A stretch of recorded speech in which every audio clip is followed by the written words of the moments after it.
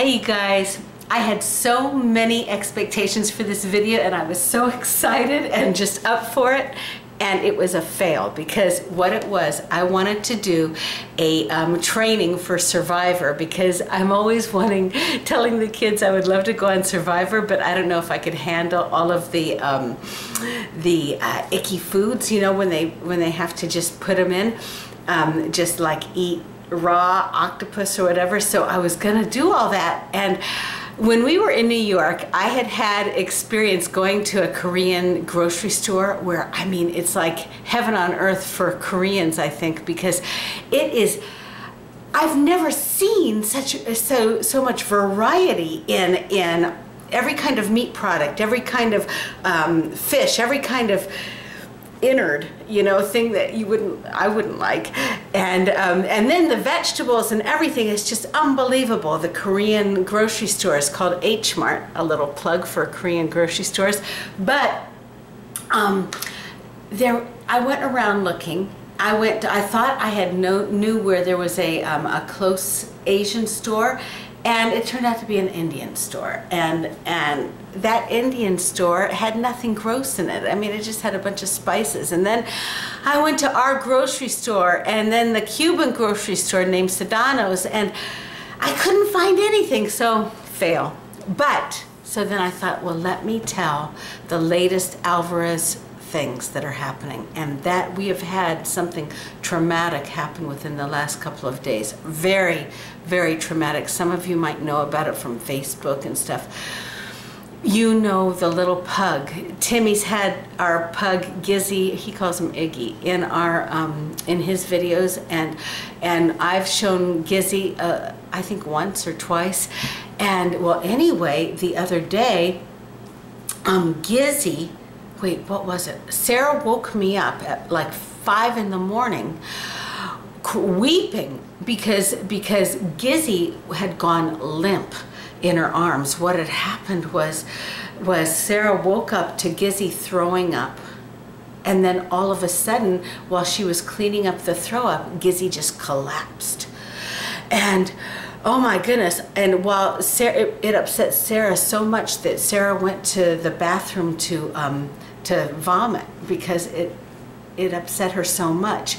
And I don't think she actually vomited, but she attempted. And while she was doing that, I held Gizzy in my arms, and I'm telling you, Gizzy was limp. And then her tongue started to stick out, and her jaw was locked. And so we rushed her. Thank God we've got a wonderful vet just about 10-minute drive from us that is 24/7,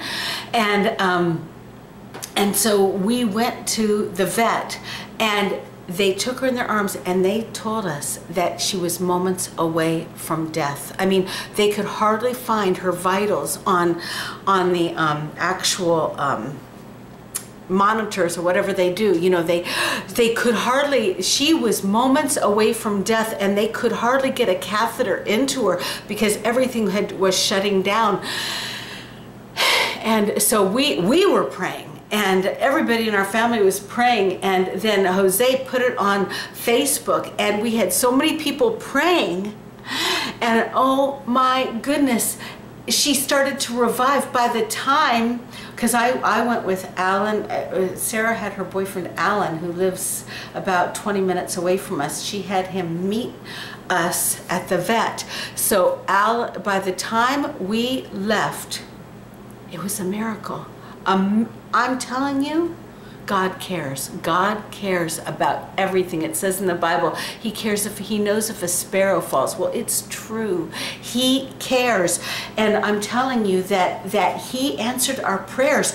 She not only, by the time we left and went into, they let us go in and say goodbye to her because she had to stay overnight. By the time we left, she was sitting up, and she then stood up to greet us, and her face, she saw us, whereas before she didn't even recognize us. She had death in her eyes. And so anyway, and then everybody, because Gizzy had to stay another night, and have a, we thought, all the doctors thought, by the way she's acting and everything, and we need more prayers, by the way, because, and I'm asking you guys to lift up prayers for little Gizzy, because what happened so all the doctors, she spent the night, and all the doctors were saying that oh, no. It was by the end of that morning, by the end of the day, the doctors were saying, she can come home. I'm sure she can come home. Let's just do one more test to find out how she is. Well, guess what?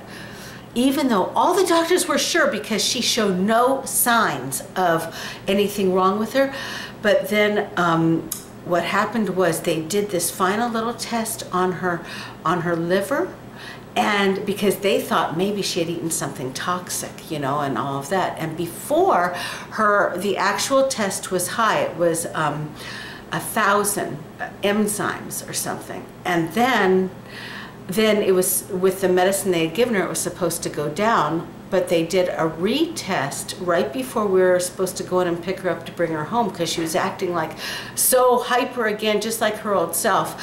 And it was 2,300. It had gone up, not down. So anyway, we are still believing for a complete miracle. What God started, he's going to finish. And so I'll have to fill you in later, because we're believing with all of our heart.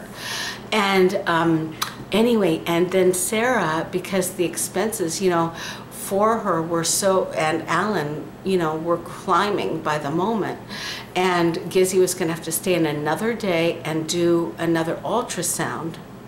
And so, you know, they didn't know if they could afford that. So somebody suggested they do a thing of GoFundMe or something online. And people have been donating, and it's just been, we're so amazingly grateful. Her costs are being covered, and we're so grateful. We couldn't be more grateful. Thank you, everybody, for your prayers and for the contributions. We're so grateful. And I wanted to tell another miraculous story about our little Chihuahua. Well, not ours. Riley used to live with us when Hannah lived with us. But Riley is Teddy. You all have met Teddy. Teddy is our little black and white Chihuahua, and his actual birth brother from the same litter, who looks completely different than him. He's brown, and Teddy's ears are down, and Riley's ears are up, and they look completely different, but they're actual blood brothers.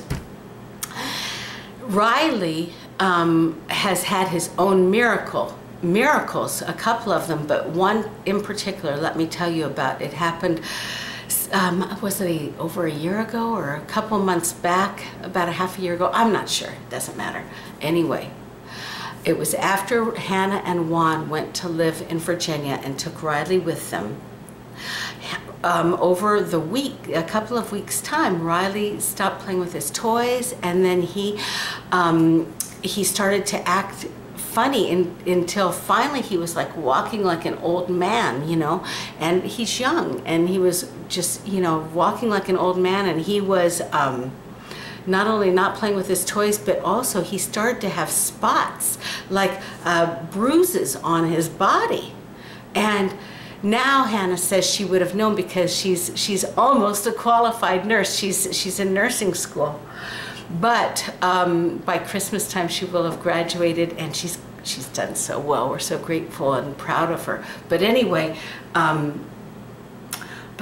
back then she didn't know the symptoms of bleeding internally. And so finally, when they took him to the vet was saying they didn't give him any chance to live. They said that they asked if he had eaten rat poison. It was that bad. They couldn't imagine that they had never put down rat poison.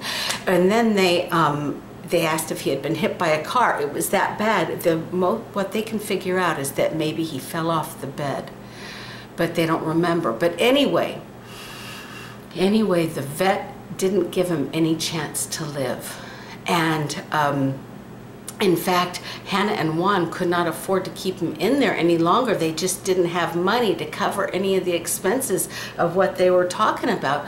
And so the vet, they just decided to take Riley home, and the vet even had them sign a release form because they didn't want to be held responsible, because it was so serious. But they prescribed steroids, I think, and they prescribed vitamin K. So they went home, and they were, I mean, it was the most tearful time for all of us. We all love Riley so much. And we just put it up on Facebook, and we're praying, praying, praying, praying. And a miracle happened. Riley was at death's door. And just like, you know, Gizzy, it was like Riley was at death's door, and he just got better and better. All the bruises went away, and he became normal. It's a literal, absolute miracle. So we are so grateful to God and to everybody's prayers. So thank you so much. And please, if you think about it, just shoot up a prayer for complete recovery for Gizzy, as what happened to Riley. So anyway, maybe one day I will find an Asian grocery store and be able to do my survivor training. But that's all for now. Love you guys. Bye.